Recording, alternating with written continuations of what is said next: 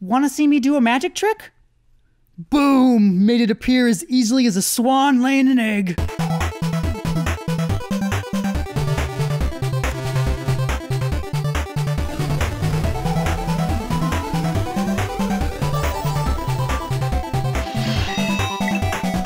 Well, hello there, fellow mammals. The name's Theodore. Theodore Tusk. And today I'm unboxing this deck-building Marvel board game called Legendary. Now before you start putting together your dream team, wait till the very end to find out how you can win a free 3-month subscription to Loot Crate. Iron Man would want you to. Isn't that right, Tony? I know you're in there. A whole army of you, actually. First in the box, we have the board where most of the action takes place. So let's talk about how it functions as we go through all the cards. Starting with the 4 misunderstood Marvel masterminds. Each game, you get to fight against one of the masterminds. So let's say you get Uncle Magneto. See that number in the lower right-hand corner? That's basically his HP. To win the game, you need to do damage equal to that or higher, a total of 4 times. So, how do you do that? By building an army of superheroes, of course. There are always 5 heroes out at a time and ready for purchase. Shield agents too. To bribe them to be on your team, play cards that have recruit points, which are represented by the star you see here. The cost for each hero is here at the bottom. Holy Tony Stark, why do you cost so much? Purchases are then immediately discarded and drawn into your hand another turn. When you're ready to attack, play the cards and add together their total attack power. Now you draw your heroes from the hero deck, and above that, villains from the villain deck. Each turn a villain is added to the city. If all 5 spaces are filled and a 6th is added, a villain escapes and bad stuff happens. So be sure to kick their butts. Leave them a nice big bruise. Also, you can sometimes draw master strikes, which lets the mastermind do bad things, or scheme twists, which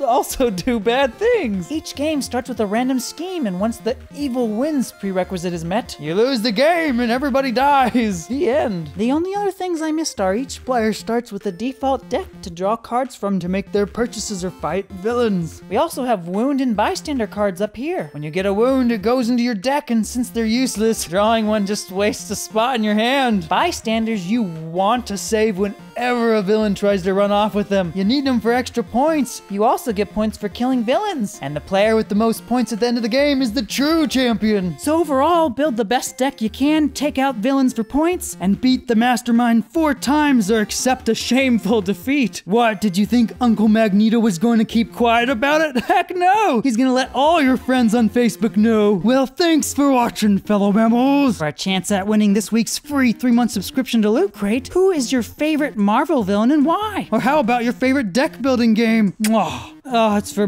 Uncle Magneto. Oh, Uncle Magneto. Today I'm finishing up my Let's Play of Resident Evil 7. No, just slowly.